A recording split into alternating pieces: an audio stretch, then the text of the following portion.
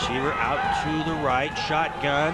Merritt looks, tosses it up in the air, and it's deflected away into the hands of Chris Scott. Look out, Scott could go all the way, and he does.